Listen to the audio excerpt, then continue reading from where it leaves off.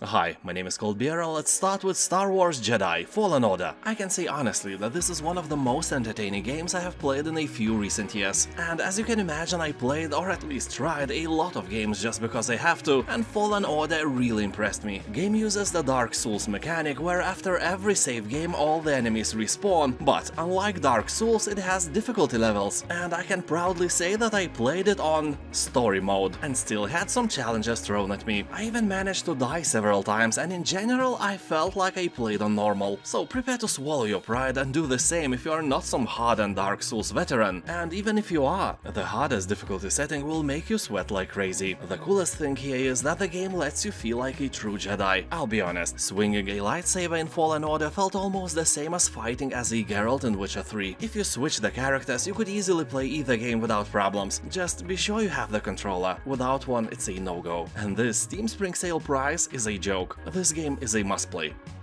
Plague Tale Requiem.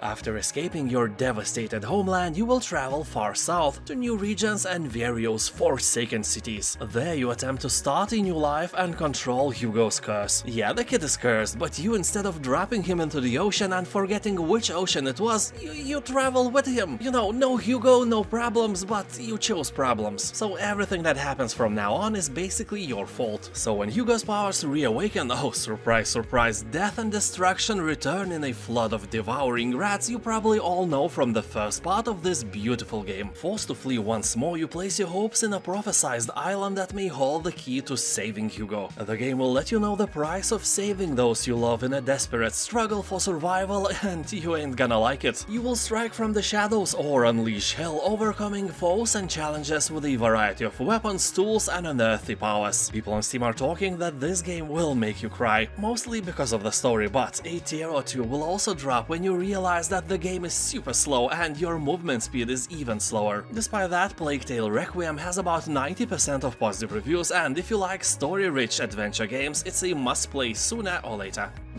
Control Ultimate Edition.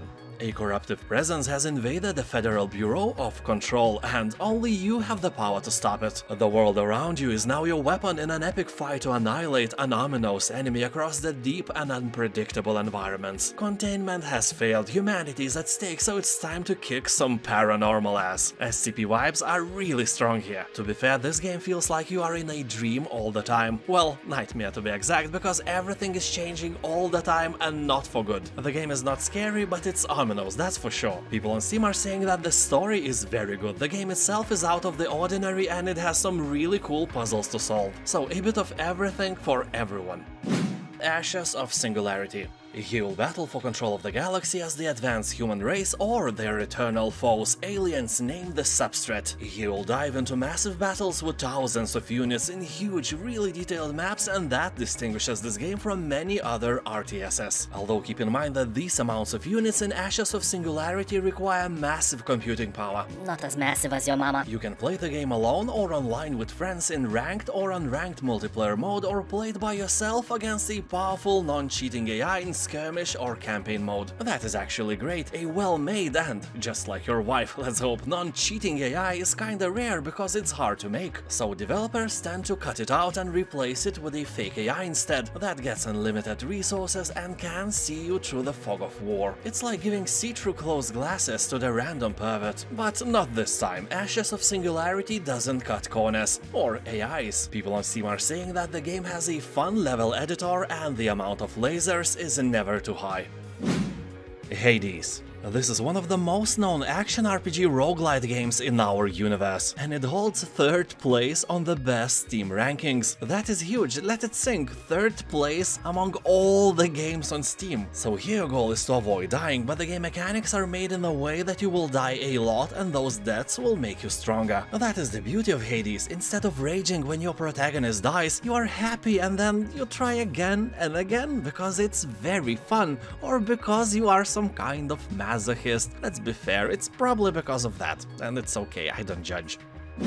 Immortals Fenyx Rising. Because it was an Epic Store exclusive, it has various issues, from missing content to controller problems, and of course it needs you to have an Ubisoft account as well. But in general, this is an amazing title. I bought this game for a full price on the release day, and I can proudly say that this is probably the best game I have played in the year of 2020s. I was expecting nothing from it. It looks childish and colorful, and I don't like any of that. You know, I'm 40 years old, you can't buy me with colors. But I started to feel that something is a sus with my prejudice when I heard the first joke, which was really good, but I'm not gonna spoil it to you. And later I started to realize that the whole game is filled with jokes that I find funny, even in the character creation menu. Fun thing is that during the whole game, gods Zeus and Prometheus are talking in the background about you in the past tense, like everything you do has already happened. You know, when they say, "And then he saw a terrible monster." You can be sure that you will see a terrible monster in a second, because it's your story that has already happened, but you don't know how yet, only gods know. In other words, you have to live the story gods are talking about. So let's hope that they don't say anything like, "And then he put some pineapples into his potato salad." No.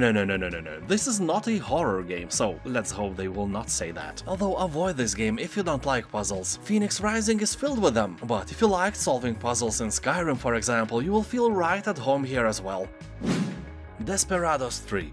You can kill quietly with a knife or take out multiple foes with your revolvers. I especially like the knife part, it somehow feels more personal and, of course, requires more skill. Scenarios Desperados presents are far from cliché, situations are quite original but also familiar with a nice vibe of Wild West. I say vibe because here you will fight not only in small frontier towns, but also in creepy swamps, riverbanks and even in sprawling modern cities. Here you can choose between non-lethal and deadly attacks, meaning that you can finish the game without killing anyone. I have no idea why you may do that, it's boring. Anyway, Desperados 3 is like an old good Commandos game, but modern with amazing visuals and great quality overall. In Other Waters. This is one of the coolest indie games I have stumbled on recently. Story begins when Ellery is called to the planet Gliese, only to arrive at an abandoned base. She finds herself adrift in an ocean of secrets with little more than a malfunctioning diving suit and a strange AI to guide her. And you play not as an Ellery, as you already assumed, but as this AI. How the turns have tabled, huh? So you have to guide Ellery and keep her safe as you dive deeper and explore an underwater alien landscape. The planet's unique life and its dark history are yours to uncover, and the bond between you and Ellery will be tested by the secrets you learn. People are talking that this game floats somewhere between an art project, a work of fiction, and an experiment in minimalist UI design. I absolutely agree, and I will add the fact that this game is awesome, and if you like stuff like that, you should definitely try it out. Eastshade. Nothing shady about this game, in fact it's hard to find some darker corner here. You are a traveling painter exploring the island and capturing the world on your canvas. Talk to the inhabitants to learn about their lives, make friends and help those in need. Visit cities, scale summits, unearth mysteries and discover forgotten places. Although as I always say, if you are used to killing stuff in games, you will find the lack of violence here really disturbing. You will find no enemies to maim, hack or slash, nobody to shoot, no dripping blood or intestines on the floor, and no usual possessed undead babies climbing down on the ceiling. So keep in mind that all this friendliness may really shock you. Play it at your own risk. Observer, System Redux. This is a cyberpunk horror game where you will discover a dark world beset by plagues and war. You will take on the role of the new frontline of neural police as you hack into the jagged minds of the insane. So as you hack into the unstable minds of criminals and victims to look for clues, you will relive their darkest fears, forcing you to question your own reality and your own sanity. You know, maybe you are the one who's actually insane. All in all, this is a dark, psychological horror detective game, so be sure you have the mental balls to play it. Game is not for everyone, but if you like creepy sci-fi stories, it's definitely your spoon of potato salad. People on Steam are saying that the game is kinda scary, but really nicely welded together and is an absolutely unique experience. Monument Valley. Here you will embark on a journey as Ida, the silent princess, through impossible environments and illusionary puzzles. You will experience this meditative and calming puzzle game by manipulating monuments and creating evolving paths to explore new, surreal and mysterious worlds. So basically you will solve tricky but immensely satisfying puzzles with optical illusions at their core. Evolve landscapes to reveal pathways that would have otherwise been impossible. And as you progress, discover beautiful architecture, transforming landscapes escapes through pushing, pulling, clicking, raising, lowering, and more. 98% of positive reviews is not a thing you can easily ignore, so don't! This is Lord of the Rings themed orc killing simulator. I don't even know how else to name it because all you do here is orc killing. Even orcs kill other orcs here, and you will hack, slash and smash right and left and right because here you are true combat god and nobody can withstand your power. Well, except probably Darth Vader and Thanos, and well, Jason Statham could kick your ass as well. And Machete. Machete could definitely make a meat burrito out of you, but you will not find any of them in this game, so you are safe to play without any fear. The game has 87% of positive reviews on Steam, so if you somehow miss this awesome open world RPG game, there is no better time than now to get it. It Takes Two. As you can probably imagine, this is a co-op game for 2 people. Here you can invite a friend to join for free with Friends Pass, and together master unique and connected character abilities, help each other with the obstacles, and have a great time in general. For example, my friend who's 40+ years old and usually plays games like Detroit Become Human, Observer, The Last of Us, and similar gloomy stuff, played this with his wife, and he said that this was the best game he tried in half a year. So it's obvious that the game has no age or genre restrictions, it's just pure fun. So grab your mother-in-law and have fun together. It Takes Two has overwhelmingly positive reviews, but that's probably obvious as well. Firewatch. This is one of the most immersive games I have ever played. Firewatch is a single-player first-person mystery set in a Wyoming wilderness. The year is 1989. You are a man named Henry who has retreated from his messy life to work as a fire lookout in a lush forest. An especially hot and dry summer is a great thing everywhere except where you work. One smoking cigarette butt or one shard of broken glass and this beauty can become a real hell on earth in seconds. This is a game for adults with adult conversation themes. Despite that it is colorful and beautiful and all, it's not made for kids in any way.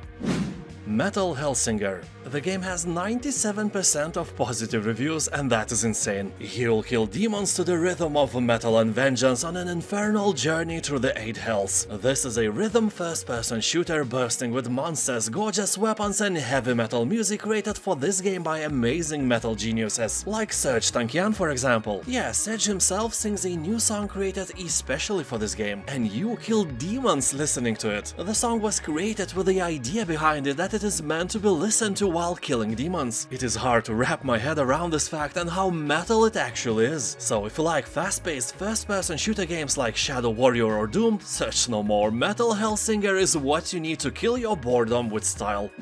Gorogoa. An overwhelmingly 97% positive review score is not something we can easily ignore. Gorogoa is an elegant evolution of the puzzle genre told through a beautiful hand-drawn story. The gameplay is wholly original, consisting of lavishly illustrated panels which you arrange and combine in various ways to solve artsy puzzles. Impeccably simple yet satisfyingly complex. People on Steam are talking that this may be the best puzzle game ever created. Well, I have to agree, it is definitely one of the best. Very imaginative and made entirely of art.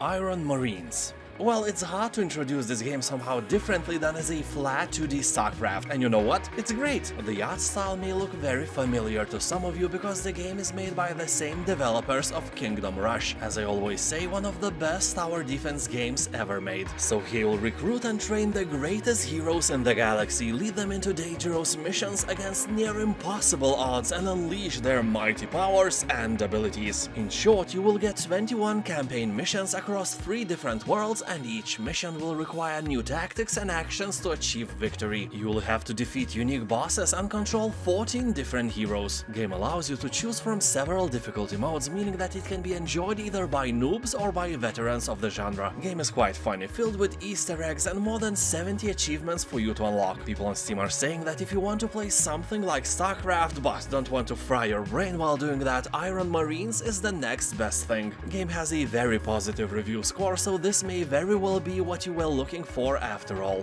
And if you like the Steam Spring Sale video, there is another. Click on it, let's continue our journey, let's be friends with benefits. Thank you for watching, have a nice day, and I'll see you next time. Bye!